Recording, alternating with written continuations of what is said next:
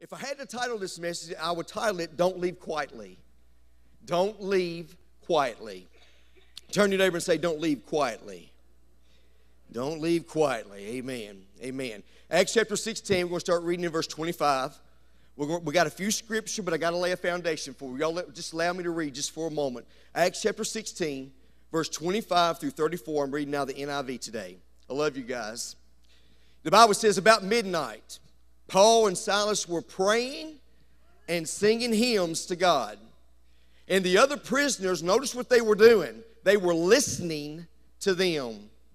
Suddenly there was a violent earthquake, hallelujah, that the foundation of the prisons were shaking. At once, everybody say at once.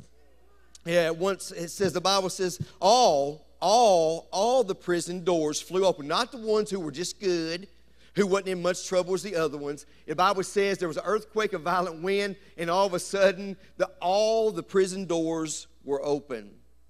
And watch what happens here. And everybody's chains came loose. The jailer woke up, and when he saw the prison doors open, he drew his sword and was about to kill himself because he thought the prisoners had escaped. But Paul shouted, don't harm yourself.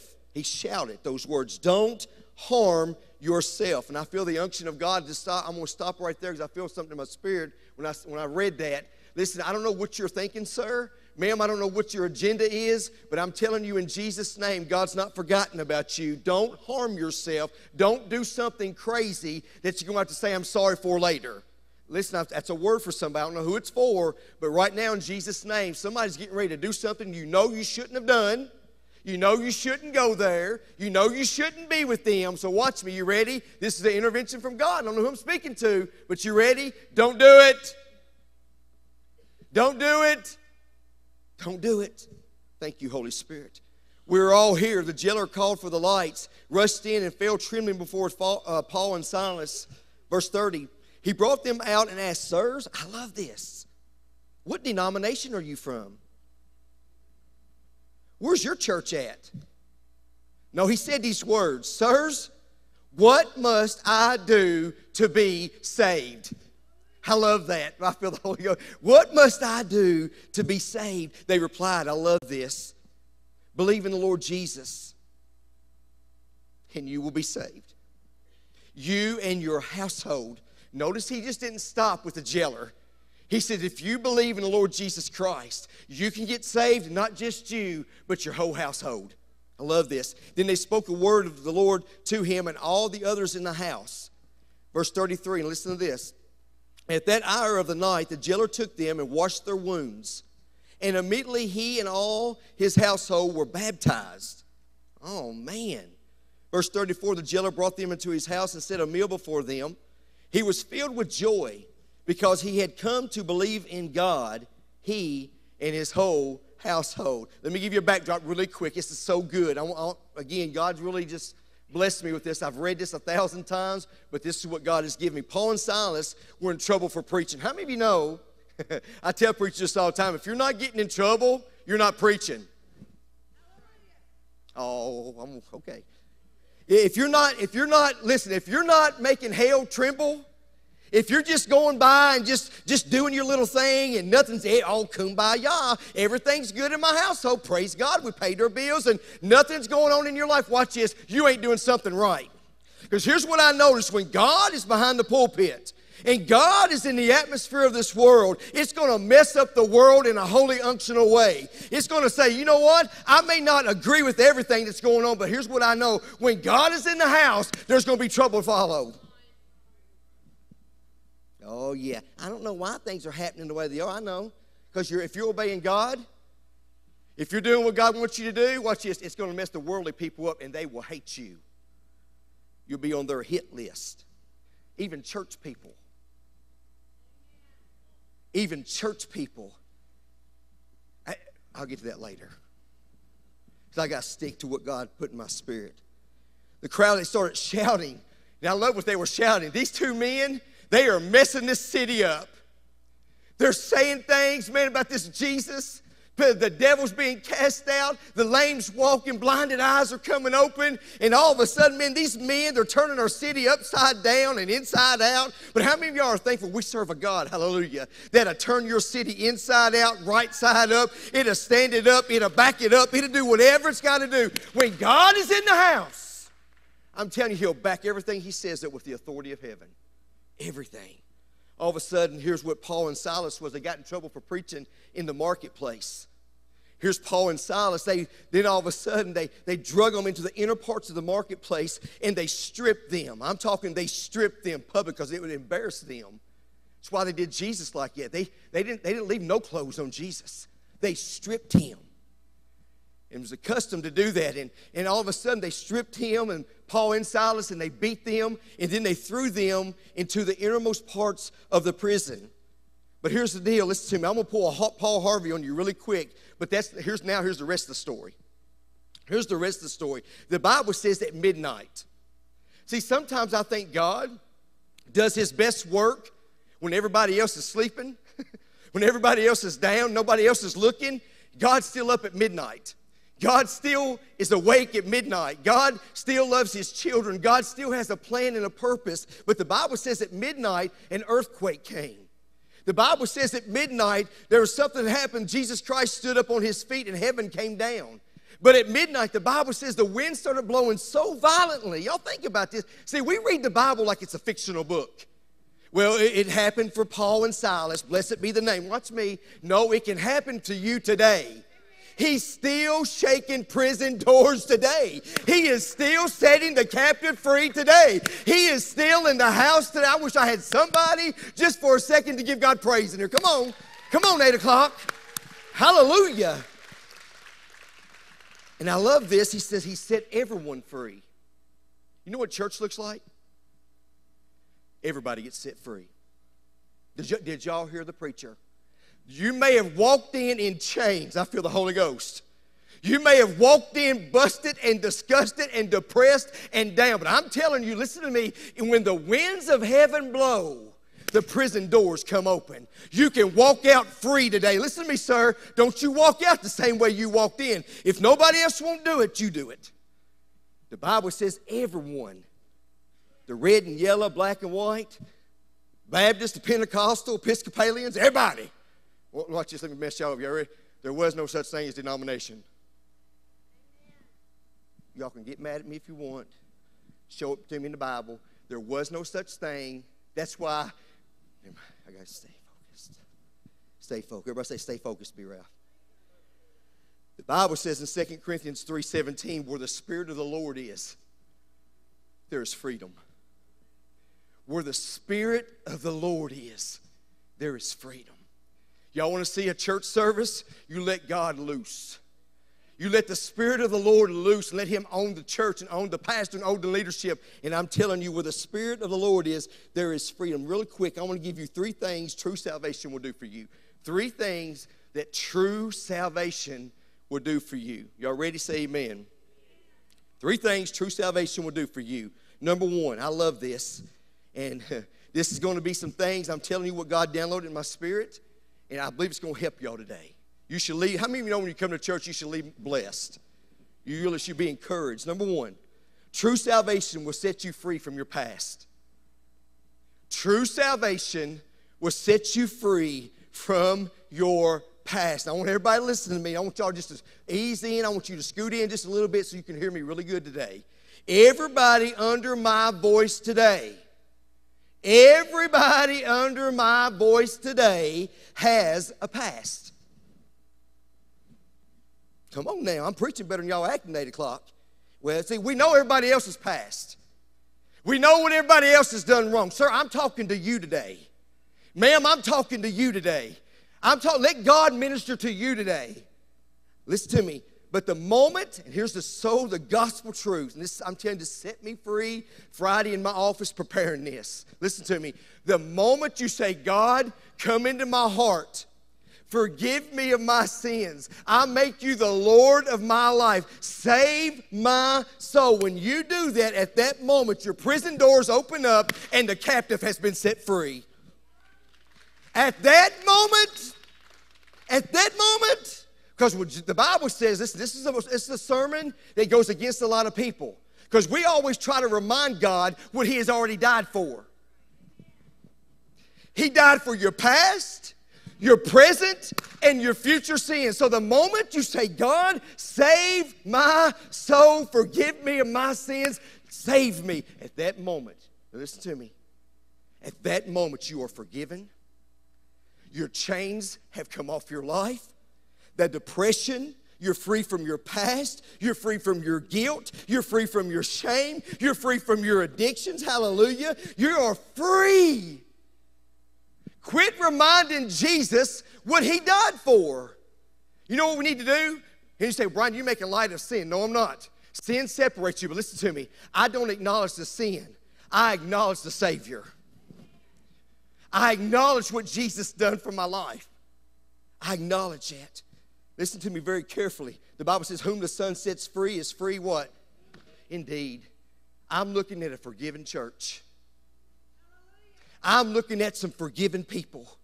You're looking at a pastor that is completely and totally forgiven, no matter what people may say, no matter what the church may say, no matter what people trying to mark me, my pastor may say. I'm telling you today, I am free and free and free and free indeed. Hallelujah.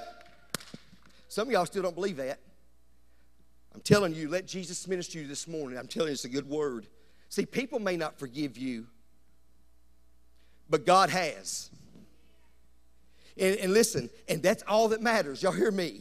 We got too many people not answering their call. We got too many people just sitting in a chair because you are thinking more of your past than you are what He did on that cross. So if we really believe in forgiveness, we'll accept it. And there'll be a transformation in your life. And prison doors, hallelujah, will be opened and you'll be set free. Now listen, I told you people may not forgive you. Now let me minister on Christians that do not, listen to me, I'm talking to me and you. Let me minister on Christians that who will not forgive someone's past. Oh, they say, I forgive them, but they always bring it up. Oh, I know that was 5 years ago, 7 years ago, 10 years ago, but for some odd stinking reason, we still hold them prisoner. Listen to me. That's exactly, listen. Because of your unforgiveness, you are still in prison. Watch. Here's what the Bible says. Not what Rafferty says. Here's what the Word of God says to all those who will not forgive. Look. Mark 11, verse 25 through 26. Mark 11, verse 25 and 26, New King James. And when you stand praying, forgive. Forgive. Forgive. If you have anything against anyone, your mama, your daddy, your uncle, church member, pastor, deacons, whatever it may be, he says, listen to me, if you have anything against anyone, forgive them. Whew, God is a preach. That your Father in heaven may also forgive you of your trespasses. But if you do not forgive, y'all hear me, if you hold a grudge, if you do not forgive, if you hold them captive, you don't forgive them. I know they hurt you. That's what it says. If you do not forgive, neither will your Father in heaven forgive your trespasses. Well, I had to make a church be really still. But let me minister this just a minute. The number one cancer in churches today is unforgiveness. The number one cancer in churches today is unforgiveness. The number one thing in marriages today are unforgiveness. It sure is. It is. It's unforgiveness. And listen, I wrote this down. Who do we think we are not to forgive? Who do we think we are why do we think we're worthy of forgiveness but someone else isn't? Come on, church. Why do you think that you're worthy of dying for and somebody else is not worthy of dying for? And when you say somebody is not, you don't forgive them, what you're saying is, I'm going to break it down to y'all. Ready? They are worthy to be condemned to hell. Look your Greek words up. That's exactly what it's saying. When you have unforgiveness in your heart, they are worthy to be condemned to hell. Nobody under my teaching Nobody, even the mass murderers in the state penitentiaries. Nobody, because Jesus said when he died for the world. Nobody is worthy to be condemned to hell. But when you say, I don't forgive you, what you are doing, you are holding them in prison, and you're right beside them in the next cell. Hallelujah. I want everybody to repeat after me. Because I knew this is going to be a sermon. It's going to be hush-hush for a second. We'll get to some preaching here in just a moment. I want everybody to repeat after me. Are you ready? I am forgiven of my past. I forgive anyone who has hurt me. And I'm asking you, God, to forgive me if I hurt anyone else. I am forgiven. Come on, I am forgiven. Come on, I am forgiven. I want this to get in your spirit. I am forgiven. In Jesus' name, amen. Church, right there is a prayer that will keep you out of jail. That is a prayer that will keep you out of spiritual prison.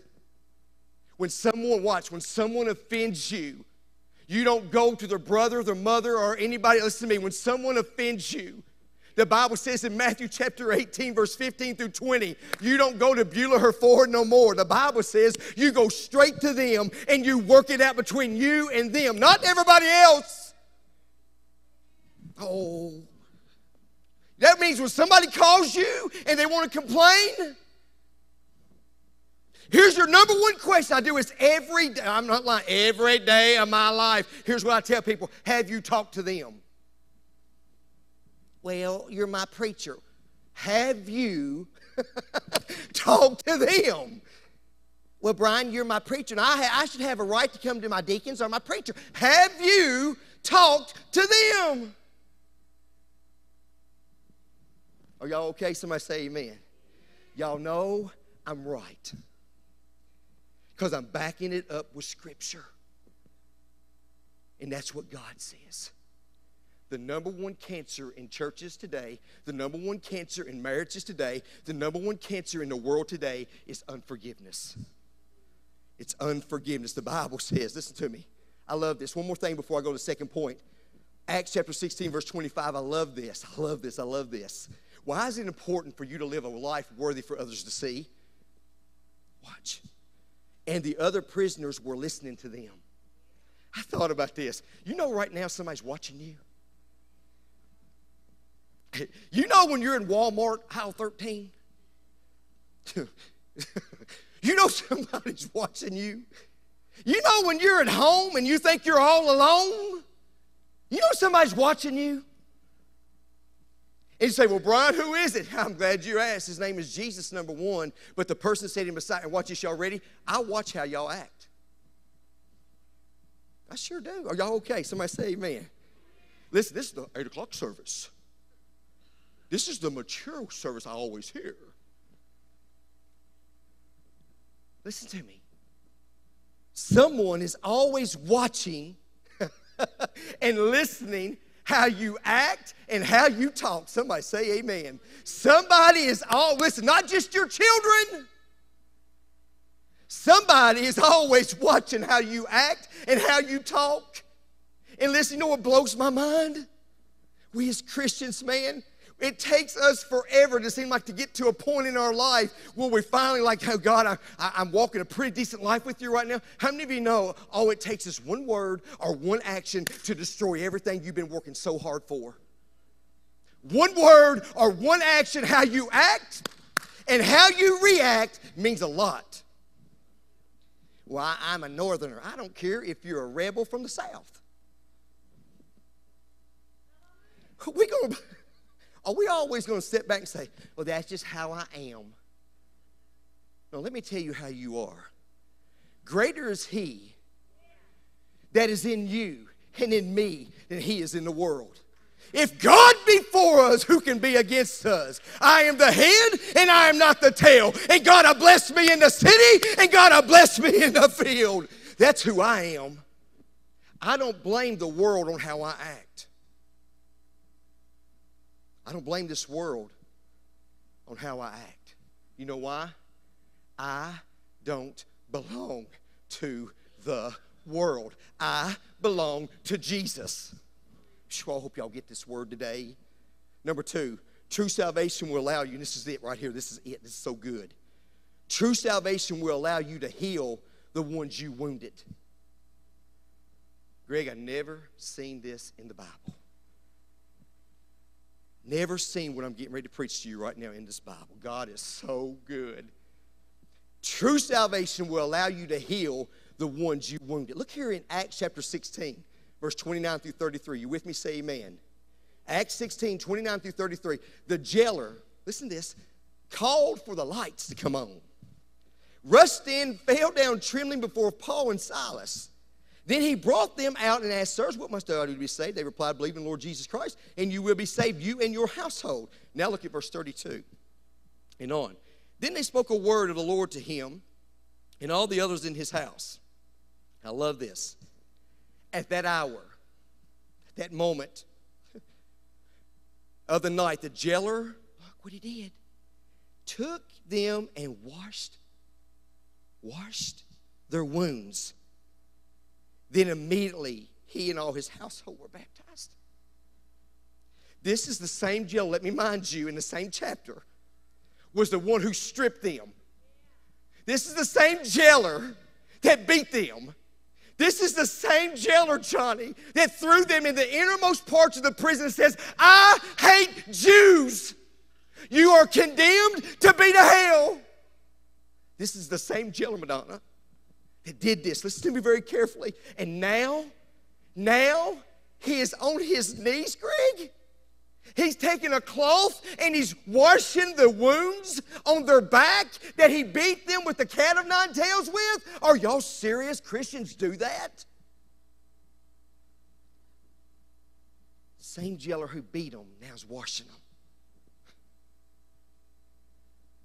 See, listen, I wrote this down. If you're taking notes, this is the notes that you need to take right here. Sometimes before God will do his greatest miracle in your life, you have to wash the stripes of the person you wounded. My God. Sometimes before God will do the greatest miracle in my life and the greatest miracle in your life, you have to wash the stripes of the person that you wounded. See, true salvation, listen to me very carefully. True, I'm not talking about counterfeit salvation. I'm not talking about even just coming to church. I'm talking about if you truly get born. How many of y'all have truly been born again? I'm talking about truly say, God, come into my heart, save me, forgive me of my sins. I don't want to die and go to hell. Redeem me, God. Listen, if that happens, you're sin conscious. You can't sin comfortably. You can't sin comfortably. Listen to me. True salvation will humble you and allow you, I wrote this down, opportunity to wash hurt. True salvation will give you opportunity to wash wounds. Wash the stripes of those who wounded you in the past. I'm telling you this week, last couple months of my life, God has wrecked me. I've called people 5 years ago that has hurt me, 5 years ago. And I asked them to forgive me. Well, Brian, they didn't do nothing to you. I was offended. And see, Matthew 18, where we get very confused as church people, Matthew 18 is not for the one who done the offending. Matthew 18 is for the one who's been offended. Golly, this is so good. 5 years, went back, called people to make it right.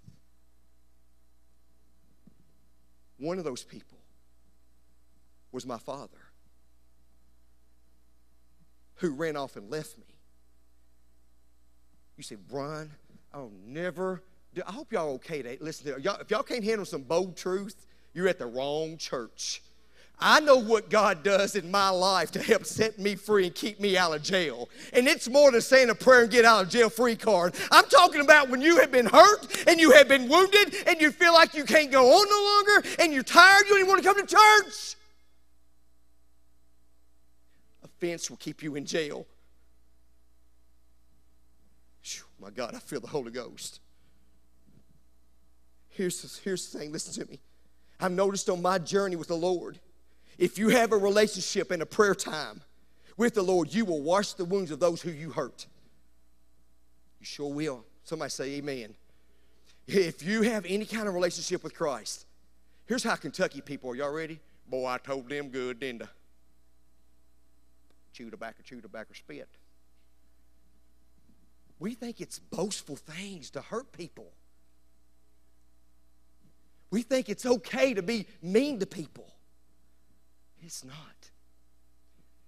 Blessed are those who persecute you for his kingdom's sake. For yours is the kingdom, Matthew chapter 5. Blessed are you who they curse. I'm just telling y'all, listen to me. Here's some proof of your salvation. Y'all ready? How do you know? I get this question all the time. How do you truly know if you're saved?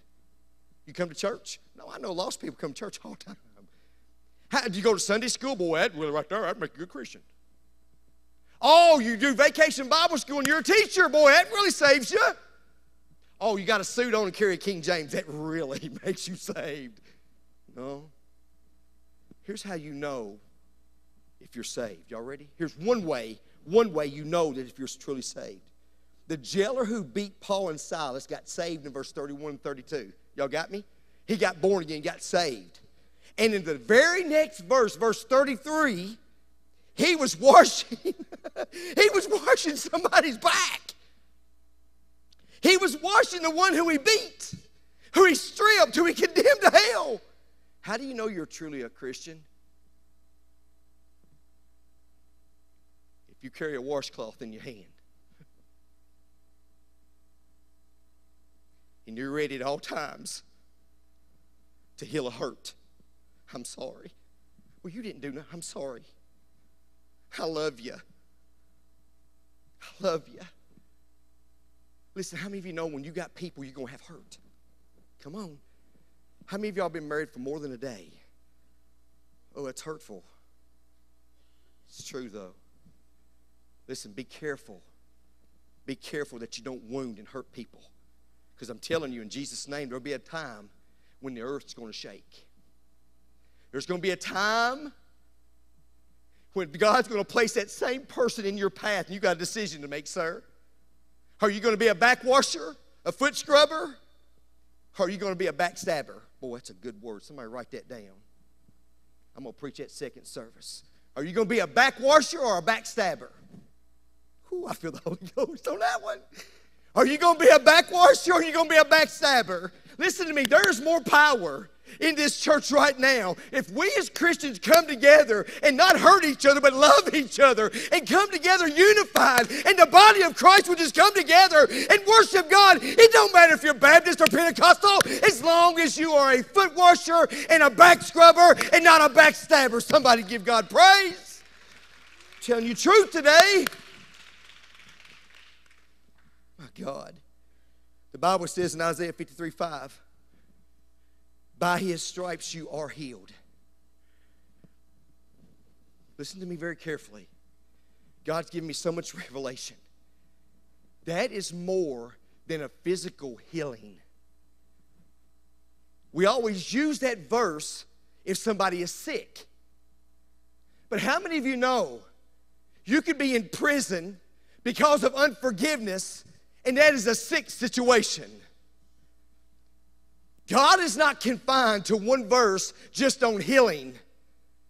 God says, I just don't want to heal your outsides and make you walk better. God says, I am more concerned about your inside. Because watch this, if you're walking right on the inside, it'll show, hallelujah, on the outside. Woo! Somebody say amen. I'm so glad to be off vacation. Telling y'all in Jesus' name, I hunger for this. This is my Bethel. This is where God feeds me.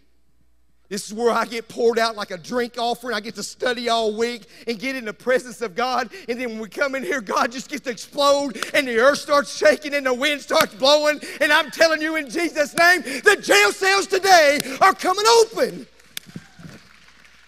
Whew. I don't feel it. Well, you don't want it. I'm sorry. I just don't feel it no more. you don't want it. Because the Bible says, whatever you hunger and desire, I'll fill you. You got to hunger for God more than you do the gossip.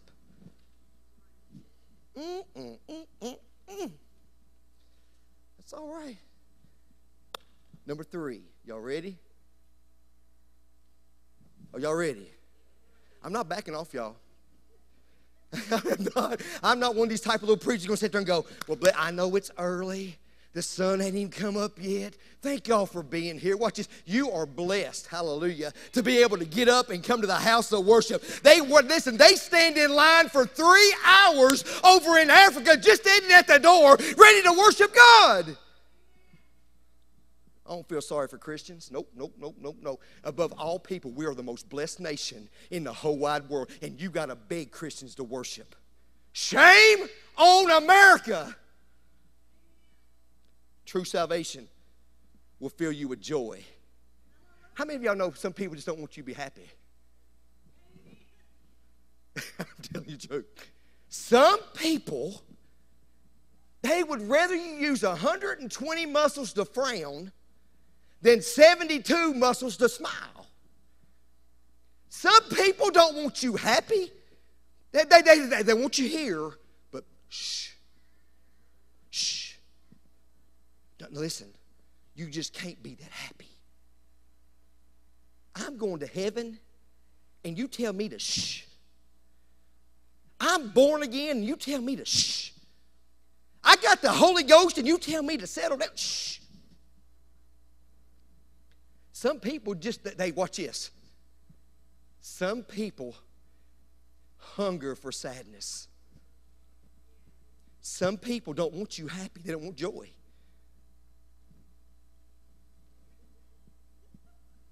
I am happy. Hallelujah. I'm trying to be good. Y'all know what joy stands for? J-O-Y. Jesus over you. Jesus over you. And how many of you know when you allow Jesus, hallelujah, to be over you, you ain't got nothing but joy in your life because you got the attributes of Jesus Christ. And Jesus this morning, watch me, is not in heaven crying. Jesus this morning, I believe with all my heart, is standing up and the fresh fire from heaven is still blowing and prison doors are still opening and captives are being set free right now and souls are being saved all over this world and the angels, hallelujah, are just rejoicing. I had one pastor, so funny, Greg. He said, how many sermons you preached on Sunday? I said, 3. This was so funny. I laughed at him. He said, well, listen, settle down first. Y'all think I'm lying, don't you? This is how, and this is what broke my heart, Howard. These are pastors that had become more of a show and the lights and being politically correct and not offending people, not getting put in jail because you preach the Word of God. Just preach good, but don't drive it home in first service. Now, second service, they're a little bit more live. And then that service may get a little bit more passionate, but don't go all the way, preacher. Now, when you get there at 2 o'clock, let her rip. And I laughed at him. I laughed right on the phone. I laughed right in that joker's ear. I said, you're telling me. You're telling me. I know some of y'all sitting there going, it's 8 o'clock. I can't imagine this boy at 2 o'clock today. Watch this. I'm not waiting. I feel the Holy Ghost. I'm not waiting till 2 o'clock to celebrate that my prison doors have come open. I've been set free and set free indeed. And God is my Redeemer. He's my Savior. Woo! I'm telling you, if the church would just worship God and pray, your prison doors would come open. Listen to me. I never understood Christians. I haven't. I'm going to be honest with you. I still struggle with them. We have the Holy Spirit. We're saved. We're the most blessed and highly favored people in the world. We can worship freely without a gun being held to our heads. We have clothes on our back and a roof over our head. We're on our way to heaven where there's no sickness, no disease. Streets of gold, the pearly gates, the crystal sea. Christians can be the meanest, cruelest, no joy. How many of y'all know Christians? Be honest with me. When you see them come, you're sitting there going, oh God, please tell me it's not just me. Come on. Y'all just afraid because they may be sitting near you. Oops. That should not be our case. I'm pleading, hallelujah, in the name of the Father, the Son, and the Holy Spirit, joy back in the house of God. I'm pleading today that Christians can be the happiest and the most joyful people, that when people look at our life, they will want what we have and not run from us, but run to us.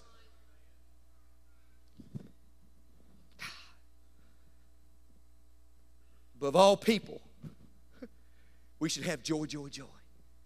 Down in our heart. Where? Down in our heart. I got the joy. Old Vacation Bible School coming back out. It changed my life. But listen to me. Acts 16:34. I'll leave you with this. The jailer brought them into his house. Praise team, you guys come. Listen what he did. Here's how you know you're a Christian. Watch. After he beat them, Eddie, after he stripped them, put them in the innermost part of the prison, watch what the jailer does now. He brought them to his house. He didn't say, I'll meet you at Coton's. No. He said, I have been so touched by God. God has touched me so much. I want you to come to my house. My family's got to meet you. My children have to see what God really looks like. My house is open. Will you please come to my house today? And watch what he does. I love this, I love this, I love this. He set a meal before them. Sort of sounds like Jesus at the great banquet table, don't it? He was filled with joy. Watch. Not because he got set free. Not because he didn't get killed. Y'all watch. Because he had to come to believe in God. He had joy. I know this may not be a deep theological sermon for some of you. He had joy for one reason. And I'm going to commission y'all today with this deal, okay? Money will not make you joyful. A big house will not make you joyful. Watch this. Even if you had perfect health in your body, that doesn't mean you're going to have joy in your life. I feel this in my spirit. I have joy. Not because of a 950-seat sanctuary. Oh, I love it here. I love my church. I love you as my family. Y'all are not church members. Listen to me. You are my family. And I want to wash your back this morning. I want to wash your feet this morning. I don't want to stab you in the back. I want to wash your back. But there's one reason I've got joy in my life. I know Jesus Christ as my Lord and Savior. You say, Brian, that's it? That's enough. Did y'all hear me? Watch this. I'm sorry. I'm sorry. I'm going to Bible study Tuesdays, Thursdays, Saturdays. I come to church both services on Sunday. Watch this. It does you no good until you apply it. That's some good preaching right there. Y'all may not like it. I like it. You can teach Awanas, RAs, GAs, Vacation Bible School. I'm telling y'all, you'll work yourself to death and not have joy in your life. I have joy. Jesus over me. That's why I've got joy. So in Jesus' name, this altar's open. I don't know if the sermon meant anything to you. I know it changed me, wrecked me. I have been in prison before. Have y'all? Well, Lord, no. Where was you at? Eastern State? Y'all were so, church is so weak. We automatically go to fleshly things. Hey, did you hear about so-and-so? What did they do? When we should have joy. What is joy? Jesus over us. Jesus over you. And when you let Jesus be over you and over your household, your prison doors will come open. When you allow Jesus to be over you and your marriage, prison doors will come open. So in Jesus' name, it's up to us now. What about you?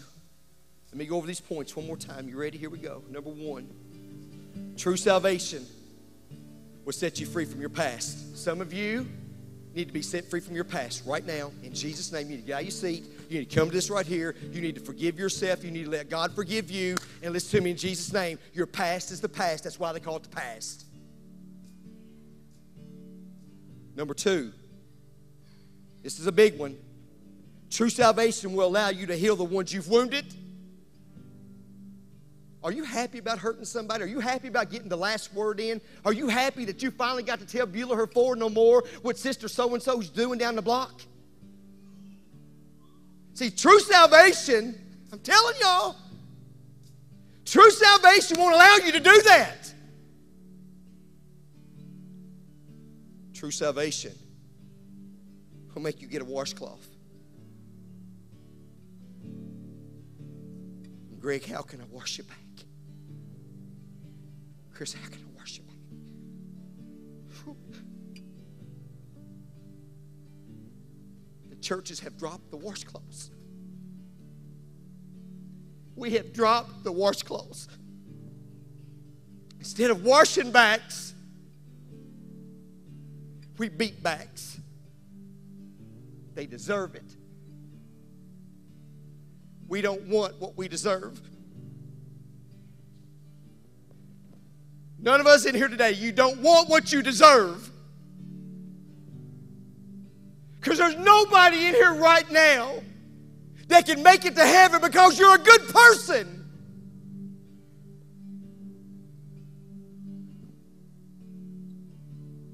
The last thing is true salvation will fill you with joy.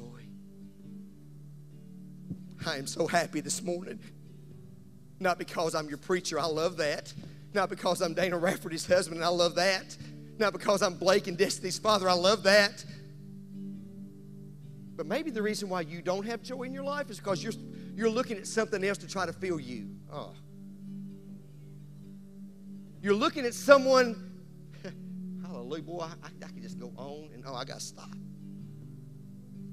You're looking for another avenue to fill your spiritual side. Watch this. Nobody can fill your spiritual side but a spiritual God. Watch this. Y'all ready? Y'all ready? You ready? Ready? Nothing in this world can fill you. Drugs cannot fill you. Alcohol cannot fill you. Church attendance cannot fill you. The Bible says there's a name above all names, that when you say the name of Jesus, every demon in hell has to flee. Every knee will bow, every tongue will confess that He is God. There is only one name under heaven that man must be saved under, and that is the name of Jesus Christ. And there's only one God that can fill you with J-O-Y, and His name is Jesus. Woo! Are you happy you got joy this morning? Maybe if you don't, the reason why is because you're going to other things to try to fill you. Maybe the reason why you don't have joy is because you're hurting people, not healing people. Maybe you've dropped your washcloth and maybe you need to pick it back up.